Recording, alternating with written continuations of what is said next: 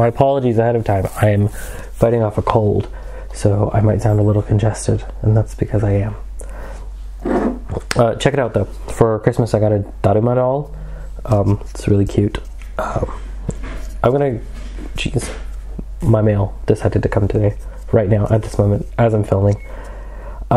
If you don't know what a Daruma doll is though, it's based off of Bodhidharma. I'll get into it eventually, because I find the story of Bodhidharma very fascinating.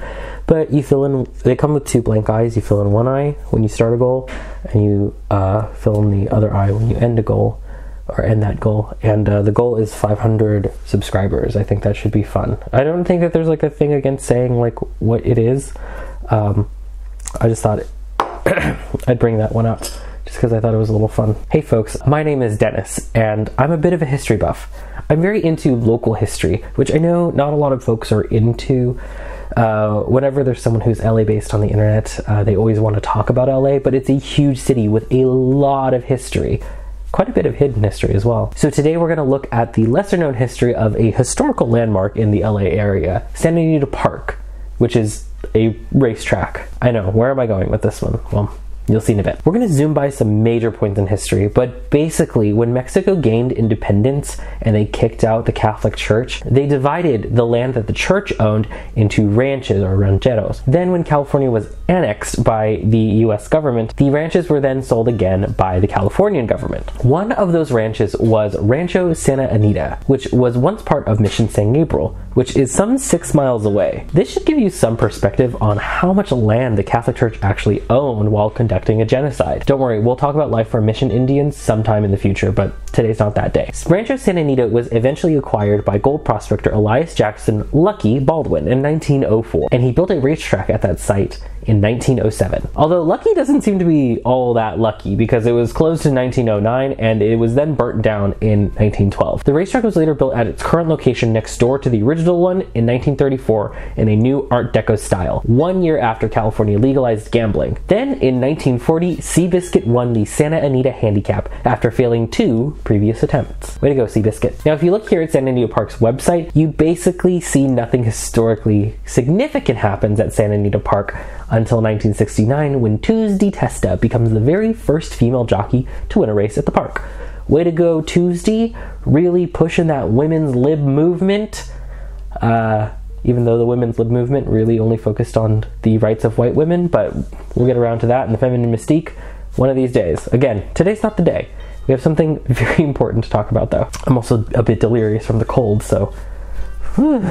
So, despite what this website might lead you to believe, there was something extremely important that was happening at Santa Anita Park during this time. So let's reverse back a bit to February 19th, 1942. It is 2 months after the surprise attack on Pearl Harbor, and on this day, President Franklin D. Roosevelt signs Executive Order 9066, authorizing authorities to exclude civilians from any area without trial or hearing. What this did was give the police and military power to arrest any civilians, though it was mostly used on Japanese Americans, the Issei, the first generation Japanese Americans, and the Nisei, the second generation. Now I've mentioned in a previous video, but at this time all Asians were barred from naturalization, meaning they could never become full citizens, even if they were born on American soil. This, along with a history of distrust of Japanese workers by labor unions in California and the recent Pearl Harbor attacks, meant that there was basically no public pushback of this egregious overreach of power by the military and police. The Japanese were rounded up and sent to assembly centers. Assembly centers were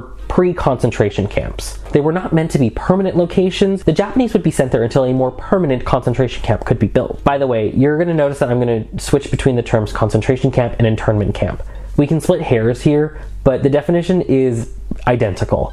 And I have a feeling that the US prefers to say internment camp over concentration camp just because of its association with Nazi Germany. I'll also be switching between the terms prisoner, internee, and interned, though my sentiment behind this is all the same. These people were illegally imprisoned because of their race. I also really don't want to hear any bullshit like, oh, well, compared to the Jews in Nazi Germany, I'd rather be a Japanese person in America at this time. That is a highly ignorant statement that ignores the pain, suffering, and indignity that the Japanese went through. To misquote a enlightened thinker, no group of human beings has the monopoly on human suffering. So we can just at least agree that what happened to them was awful. So what was life at Santa Anita Park like? Well, it was pretty bad. Of course, I could mention the good things, like the baseball team, the sumo wrestling teams, a newspaper, a PTA, a regular K-12, and church services for Catholics, Protestants, and Buddhists. However, absolutely no Shinto.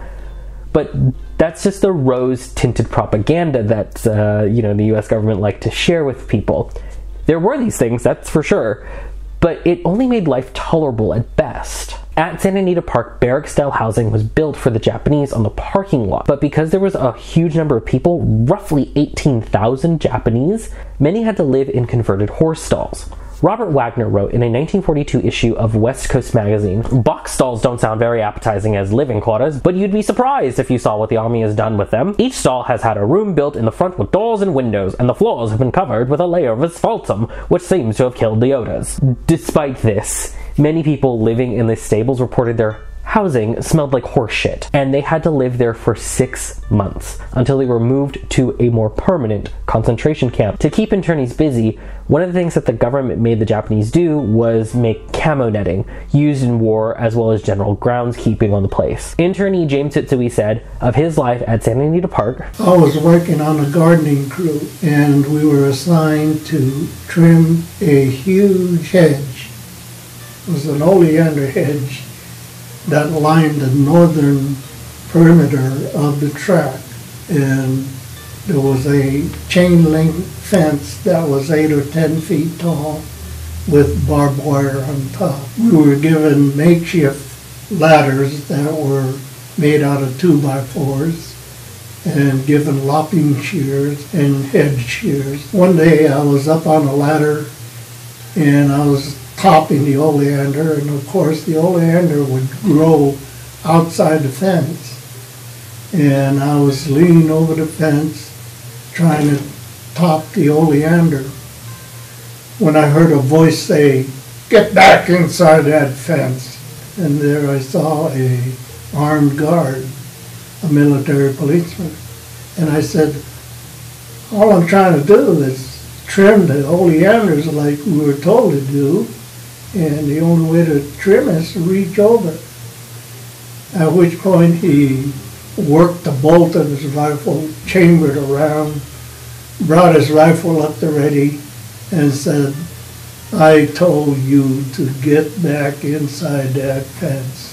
Well, naturally, I climbed right down. I put down my lopping shears, and I didn't work anymore that day. Accommodations for the Japanese were also completely abysmal. 6 mess halls were built at Santa Anita, which could only accommodate 850 people, but each served 3,000 people per day. The Santa Anita PACEMAKER, the Assembly Center's newspaper, described the facilities as having limited seating and a lack of equipment. Bathing facilities were even less adequate, with only 150 shower rooms for 18,000 people. That's a ratio of about 1 shower head for every 30 inmates. Later, 6 more shower buildings were built, each with 75 shower heads, but that only lowered this ratio to 1 shower head per 22 inmates. Healthcare was also completely inadequate, with the chief complaint amongst imprisoned people being digestive issues and fever. By June 2nd, 1942, 235 of the detainees had to be hired to take care of the growing sick population. Prior to this, only 69 people were hired as medical staff. That's a ratio of 23 medical staff for 6,000 people. Near the end of the 6-month stay at Santa Anita, 8,262 incarcerated Japanese received over 25,000 medical treatments. 3,000 received mental health treatments, 37 died, and 194 were born. On August 4th, 1942, there was an unannounced inspection of housing under the guise of searching for contraband like hot plates, which were said to be overloading the circuit. However, James Hitsui said that the items that were confiscated were valuables and heirlooms. The taking of valuables and other factors such as the poor food rations and a rumor that was going around that the guards were taking supplies that were meant for the prisoners led to a riot in the camp. Much of the violence was aimed at a man named Henry Kawaguchi, a Japanese-Korean man who was a police informant according to the FBI. Kawaguchi was beaten with chairs and assaulted with dishes and typewriters. He was brutally beaten until the guards finally came to stop the violence. After the riot, riot, the camp was under complete police control for 2 days. By October 1942, the last of the prisoners were moved from the park and sent on trains and buses to more permanent camps that were built across the US. After the mass movement of the Japanese, the racetrack was used by the US government to train troops. Many Japanese did not know life outside of the fences of a concentration camp for another 4 years. Eventually, in 1946, the Japanese were allowed to return to their homes. After spending years away from their houses, they found them vandalized with racial slurs graffitied on the walls or destroyed completely. They had to start life all over again, many moving to the East Coast, the South, or Mexico to escape any lingering anti-Japanese sentiment in the West. Part of Santa Anita's property was sold to a development firm that built a shopping mall in the 1970s that was named Santa Anita Fashion Park. It was later bought by Westfield and renamed Westfield Santa Anita, though in the area we just called the Santa Anita Mall. The mall is currently located where the Southern Barracks were. This entire story goes pretty much unmentioned in all of Santa Anita Park's or Santa Anita Mall's various historical documentation. The city of Arcadia, where the racetrack and the mall are located, fares slightly better. Both the city website and the library archive copies of the Santa Anita Pacemaker, and they have also dedicated an exhibit to internment in their city museum. However, there are no large monuments dedicated to the interned Japanese, no Day of Remembrance in Arcadia, just a small plaque outside of the gates of the stadium at the racetrack that reads, "Early in 1942, the US government designated Santa Anita Park for special usage during the war year. Pursuant to Executive Order 9066, signed by President Franklin D. Roosevelt from March 30, 1942 until October 27, 1942. The facility was used as an assembly and processing center for approximately 20,000 Japanese Americans prior to their displacement to internment camps in other areas of the country. From 1942 until 1945, the government utilized the property as an army base, Camp Santa Anita. It was the largest Army Ordnance Training Center on the West Coast, and more than 100,000 soldiers were trained there. Racing resumed at Santa Anita on May 15, 1945, just after VE Day. This plaque is placed at Santa Anita in remembrance of the events of that period in history by its dedication on this, the 15th day of May, 2001. That's it, just one single sentence to summarize the brutal imprisonment of a racial minority. Not an apology, no words of regret. They even had to share a plaque with the statement about training more troops, you know, the people who were responsible for putting Japanese people in these concentration camps in the first place. This really isn't a plaque in remembrance for the Japanese imprisoned at Santa Anita. This is just erasure and whitewashing of history. Par for the course when it comes to the imprisonment of minorities here in America. In the years following World War II, reparations were given to the Issei and Nisei, and California, Hawaii, Florida, and Virginia recognized Fred Korematsu Day, named after the Japanese-American man who sued the US government over Executive Order 9066 and won. We're going to go over Korematsu and his life in another video. Going forward, the internment of the Japanese cannot be forgotten or just briefly mentioned. Many Japanese Americans raised the question after their imprisonment, who's next? And unfortunately, many are still alive to see exactly who is next. And that's going to do it for me today. If you enjoyed this video and would like to learn a little bit more about Japanese internment, please like and subscribe, as I'm going to be talking about Japanese internment all this month in remembrance of Fred Korematsu Day. If you'd like to help support the channel, please consider donating to my Patreon, like Abby, Nicholas, Psychic Dolphin Garage, and cool kid, Jorge. Jorge is a cool kid because he donates at the $6.66 level, so he gets this devil drawing. If you cannot afford a monthly donation, then please consider a one-time donation via coffee or just sharing this video with a friend or loved one. Any small amount of money or even just sharing the video really does help me out. Like I said, we're going to continue this theme of Japanese internment, so next week I'm going to actually be talking about the No-No Boys. Should be a fun and interesting short video. Remember folks, never stop fighting for justice, and to take care. And goodbye.